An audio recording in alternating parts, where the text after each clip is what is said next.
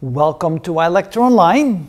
Here we're going to see an example why this notation, this function notation, is so important, because we're going to take a look at the slope of the function. Now here the function is defined as being equal to 1/2 x plus 2, and of course everybody knows that this looks like a straight line where we have y equals mx plus b, so it's clear that m is equal to 1/2, so the slope is 1/2, no question there.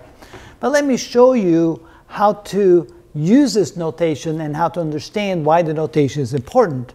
First of all, we have the straight line right here, which is defined by our y equals mx plus b, or the function f of x equals 1/2 x plus 2.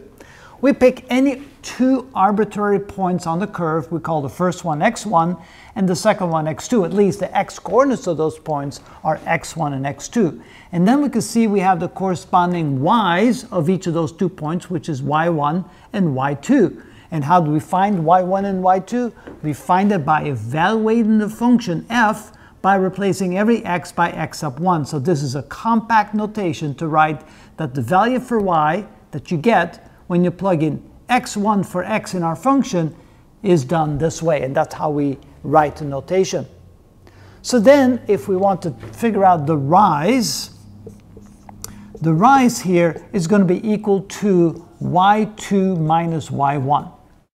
So how do we find y2 and y1? Well, we can define y2 as being equal to the function evaluated when x equals x2.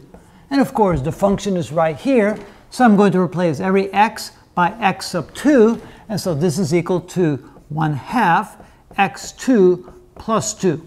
Of course, we can do the same for the second point. We can find y1 doing exactly the same thing. y1 is equal to the function evaluated when x is replaced by x sub 1, which is 1/2 x sub 1 plus 2.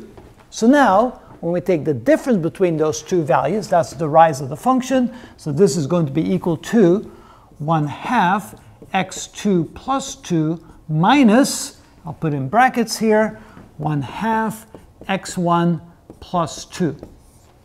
And notice when we subtract the 2 from this 2, the 2's cancel out, so this gives me 1/2 x2 minus 1/2 x1, which is 1/2 the difference between x2 minus x1, like that. And that is the rise between those 2 points. Now the run. How much is that run going from there to there? So the run can be defined by taking the second point and subtracting from that the first point. It's the difference between the two x values. So now when we get the slope by definition is equal to the rise divided by the run. And in this case, the rise has been defined as 1/2 times x2 minus x1, and the run has been defined as x2 minus x1. Of course, you can see that the x2 minus x1 cancels, which means that the slope is equal to 1/2. And so you say, well, why did I do all that? Why was it even necessary? I could simply take this equation and realize that m is equal to 1/2.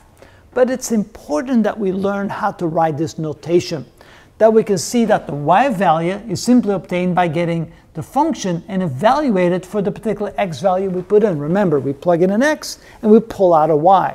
Plug in an x1, we get a y1. Plug in an x2, we get a y2.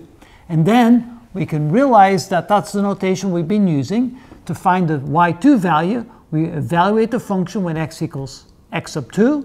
We replace every x by x sub 2. We do the same for y sub 1. Replace every x by x sub 1. And then the difference between the two y values is the rise, and that's how we calculate the rise, divided by the run, and we get 1/2. It's simply becoming used to the notation. After a while, when you do this for a while, you look at that and go, oh yeah, of course, that's simple. I understand that. And that's important, that you're not scared by looking at these things and go, oh, what in the world does that mean? Well, it means exactly that. And that is how we use the notation. And that's a special case, of course, because in this case, we showed you how that special notation also gives you the slope. That's important too. And that is how it's done. It was still confusing for me. Still confusing? It was. Oh, you mean when you were a student? Oh, yeah. Yeah. Yeah, it's a new thing. Definitely the chapter on function notation. That's why the whole chapter is devoted to the notation of how to write that and how to get the information out of it. It's big because that's what we do a lot. I think what's bothered me was that the little 1 and 2, because you've never seen that before. Maybe for calculus, y sub 1, y sub 2, and then you have all these 1s and 2s and equal signs floating everywhere. But then realize what you just said. You saw this a lot in calculus. Guess what this is getting you ready for? Of course, but it's still confusing. Yes, it's the next step, right? You need to understand this before we get into calculus. Calculus uses this kind of notation all the time. So you definitely, this is preparation for the next course and the next course, of course. All right.